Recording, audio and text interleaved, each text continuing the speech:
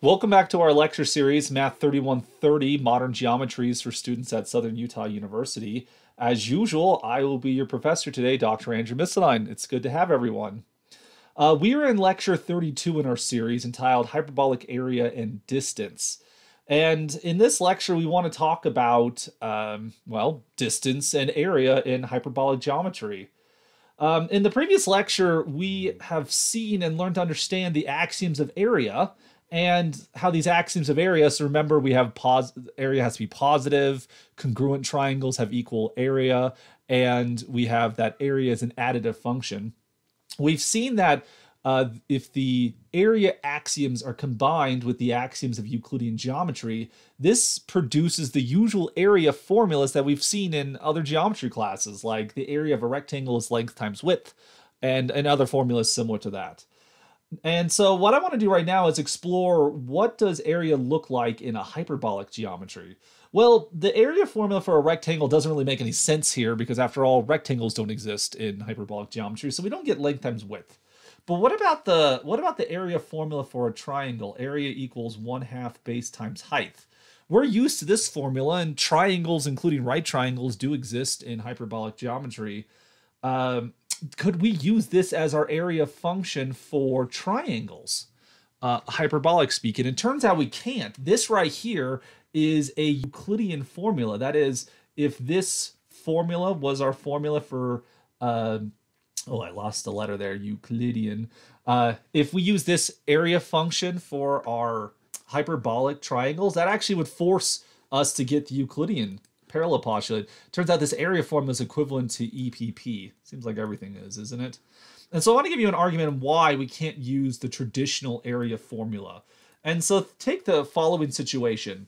We're going to take two hyperbolic lines, call one of them L,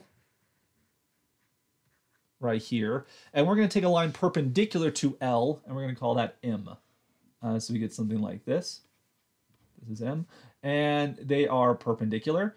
Take the point of intersection between L and M, we're going to call that A, like so. And so go some distance along, let me also point out, we're going to take a point C to be some point that's on M that's not on L. Call that C. All right, now choose a point that's on L that's not on M, so that the distance between A and this new point B is equal to 1. And when I say distance, I mean the measure of this line segment. Let that equal 1. All right? And so with this, we can construct a natural triangle. Like so, we get this triangle ABC. And it is a right triangle, you'll notice.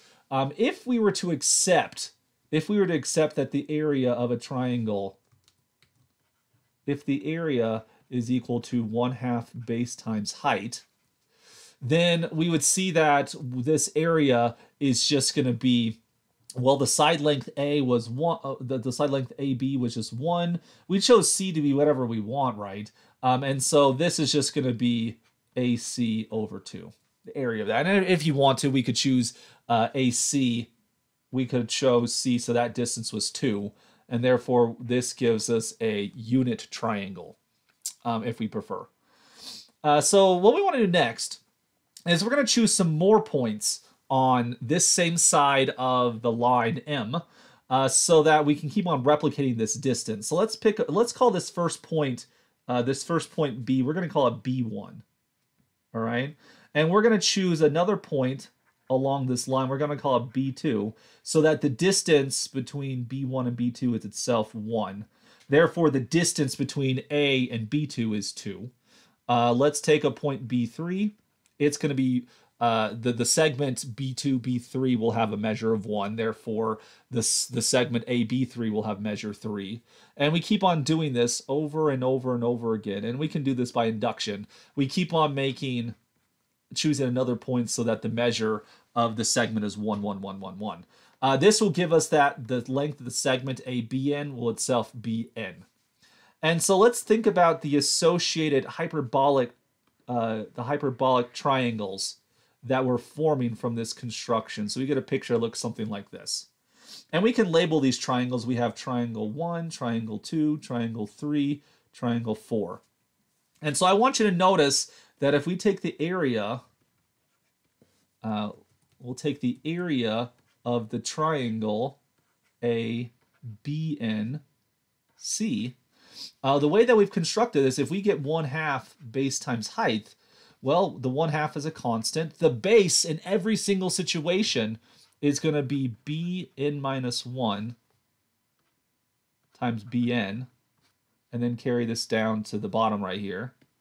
The height of each of these triangles is going to be AC again, right? And so the way we've constructed this, you end up with 1/2 times 1, and we decide AC was 2, so you end up with 1 as well. So the areas of each and every one of these triangles is equal to 1. The first one is 1, the second one's 1, the third one's 1. All the areas of these triangles are equal to 1. Great. But also look at the did I label that correctly? I'm sorry. Let me back up a little bit and fix a part of what I wrote down. The triangle, this shouldn't be the triangle A, B, and C. This should be the triangle B n minus 1, B and C. That was the triangle that we're talking about right here. So we have like triangle 1, triangle 2, triangle 3, triangle 4. Each of those triangles has an area of 1. All right. Now consider the triangle. Consider the triangle A, B, and C. Well, the way that this diagram suggests to us is that there's a natural dissection of this triangle into the triangles Bn minus 1, Bn, and C. So we can dissect this triangle in this way. And so the additivity of area is going to tell us that the area of this triangle A, B, and C should then equal n. We get n units of area right there. But what happens if we look at the defect of this triangle, right? So we talk about the area. We've constructed a triangle whose area is going to be n, and we could make this get bigger, bigger, bigger by lengthening the base there. We get it bigger, bigger, bigger. But if we look at the defect is also an additive function. That this decomposition, this dissection, partition of triangles right here, also applies to the defect function. And so if we look at the defect of the triangle A, B, and C, right, this will equal the sum of the defects of all these little triangles, of the triangles of delta, the defect of triangle I there, right? Now, each of these triangles that we've constructed, triangle 1, triangle 2, triangle 3, triangle 4, they're not congruent triangles. They're not, but they all have an area equal to 1. And since all the triangles have equal area, that actually makes them equivalent triangles. That is, there's some way of dissecting those triangles into smaller triangles, and we could repiece them together to make, so there's this correspondence between smaller triangles right there. And equivalent polygons will have equal areas. So each of these triangles have equal area. They have equal area, but they have equal defect. And so we're going to end up with n times the defect of the very first triangle, triangle 1 right there. All right? And so that the defect is constant for each and every one of these things. And so consider what happens, though, when we consider this defect. All right, so there's a little bit of a footnote going on, what's going on here. So if we consider this defect, the defect of our triangle ABNC, it's equal to n times the defect of the first triangle, triangle 1.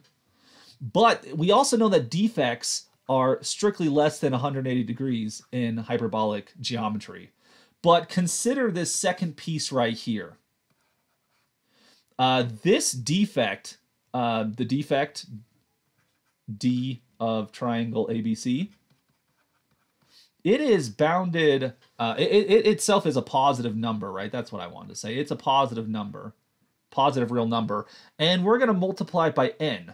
The thing is, eventually, there exists some large number n, such that capital N times the defect of triangle 1, this will be greater than or equal to 180 degrees. And this is going to give us a contradiction to our hyperbolic triangles. That eventually this thing will get too big, and therefore we get a contradiction to these properties of defect. So the classic formula 1/2 base times height, even though it would make sense that this is a possibility of an area function for hyperbolic geometry, we cannot calculate the area of a hyperbolic triangle using 1/2 base times height. It turns out there's going to have to be another way. So we're going to end this part of the lecture in a cliffhanger. Bum, bum, bum. Stay tuned till next time and to see exactly how do we get past this problem.